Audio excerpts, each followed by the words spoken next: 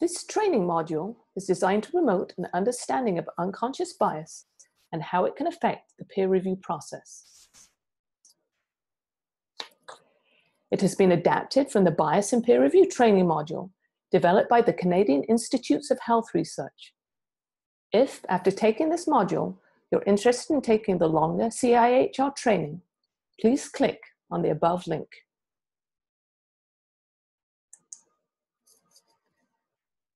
The objectives of the module are to provide you with an understanding of what unconscious bias is, how it can impact the peer review process, and methods that you can use to mitigate the influence of unconscious bias.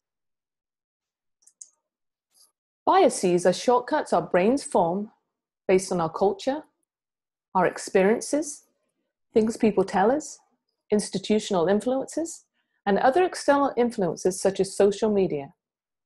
When faced with situations or people, we use mental maps and patterns to classify them by making a number of automatic associations. Not surprisingly, our perceptions and assumptions based on these automatic associations are not always correct. Unconscious biases tend to be ingrained, and it takes work to break them down. However, this can be done through active reflection and inclusive behavior. Doing this will not only benefit us, but also the people around us, the peer review process, and ultimately contribute to research excellence. Explicit bias is a result of conscious thought and can be deliberately regulated. People are more motivated to control their biases if there are social norms in place that dictate prejudice is not socially acceptable. Every peer reviewer is asked to sign a conflict of interest agreement, which states that a conflict exists if a reviewer feels that for any reason he or she is unable to provide an impartial review of the document in question. Explicit bias is an example of being unable to provide an impartial review and is therefore a conflict of interest. For this reason, explicit bias will not be addressed during this training module. An unconscious bias is an implicit attitude, stereotype, motivation, or assumption that can occur without an individual's knowledge, control, or intention. Unconscious bias is a result of our life's experiences and affects all types of people. Examples of unconscious bias include gender bias, cultural bias, age bias, language bias, and institutional bias. Unconscious biases are important to recognize in instances when quality, relevance, and competence are being evaluated. Examples of these instances include peer review of grants and manuscripts, search committees, and reference letters. Unconscious bias affects our judgment without us realizing. For example, just by looking at them, these tables appear to be different sizes.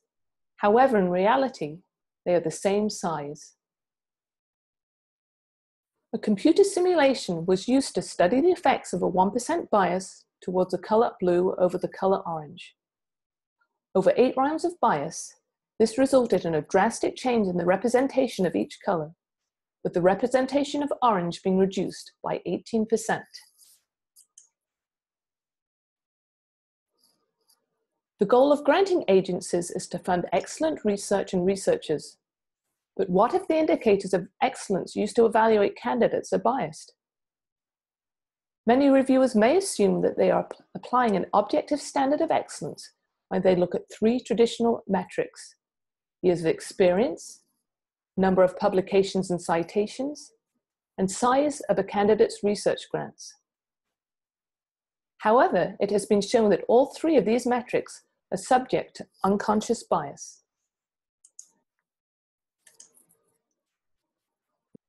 Research has shown that underrepresented groups such as women are more likely to face systemic barriers such as more expectations to sit on committees that limit their lab time, result in less research funding, and contend with the view that their publications are less significant.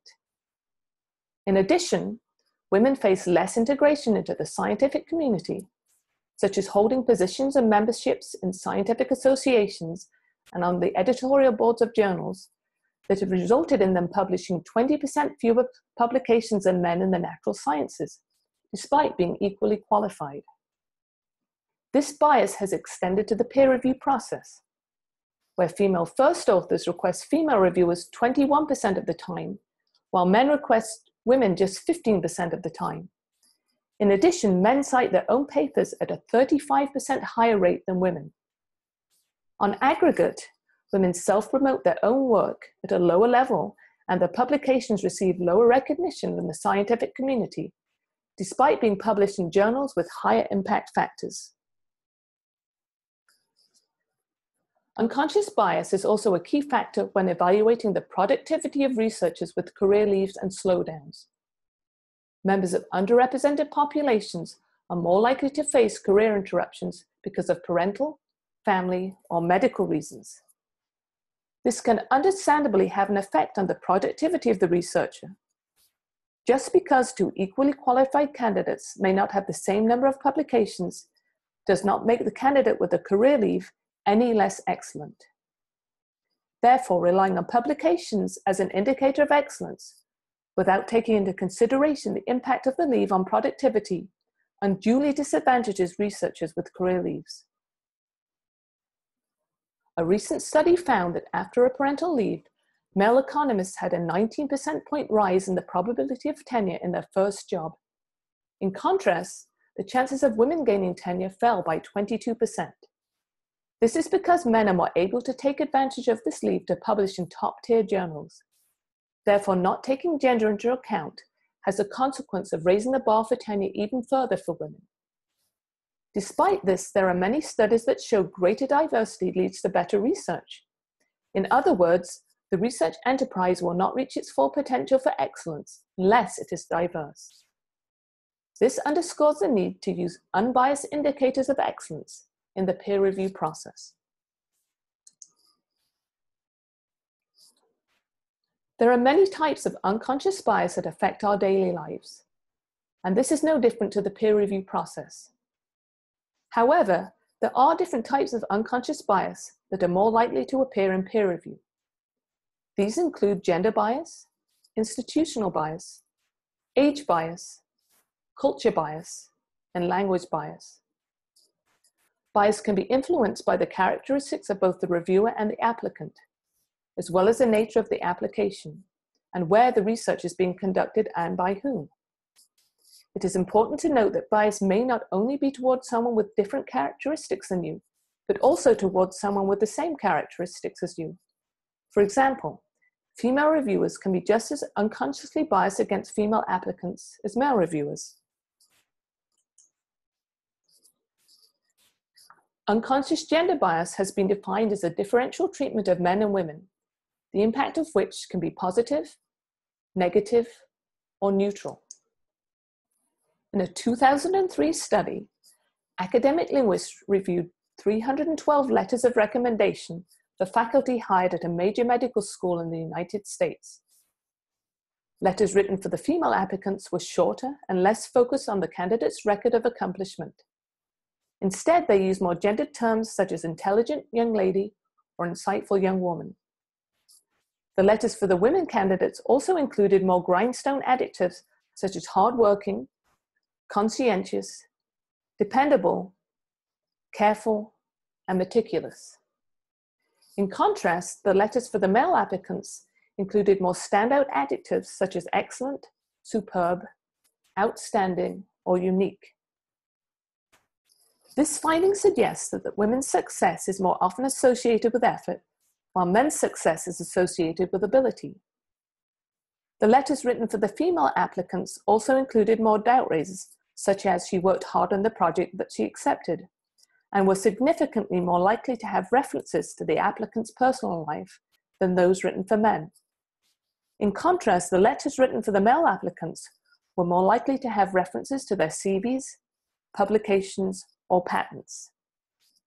It is therefore important to evaluate each candidate's entire application and not rely too heavily on only one element. Institutional bias is another common bias in peer review and is a bias that occurs due to the reputation, size, type, location, or prior research conducted by an institution. In addition, prestige bias and affiliation bias can also influence institutional bias, either due to the status of the institution or due to a reviewer's current or previous affiliation with the institution. Examples of institutional bias in peer review include the availability of resources, the size of the institution, and collaboration with other institutions. In terms of language bias, reviewers' assessments may be impacted by the impression of what constitutes well-written applications if the quality of the writing does not meet their expectations. In the next few slides, we'll address strategies that can be used to mitigate bias. The following steps are evidence-based behavioral strategies that can be practiced while reading an application to mitigate bias in the peer review process. Stereotype replacement. Think about a stereotype that you hold and consciously replace it with accurate information. Positive counter-stereotype imaging. Picture someone who counterfills a traditionally stereotyped role. Perspective taking. Take the perspective of someone in a stereotyped group. Individuation. Gather specific information about an applicant to prevent group stereotypes from leading to potentially inaccurate assumptions. Here are some additional tools for minimizing the influence of bias and assumptions. Spend sufficient time evaluating each applicant. Studies have shown that evaluators who were busy or distracted by other tasks gave women lower scores than men for the same written evaluation of job performance. Apply the criteria consistently to all applicants. Research shows that different standards may be used to evaluate applicants of different genders. Evaluate each applicant's entire application.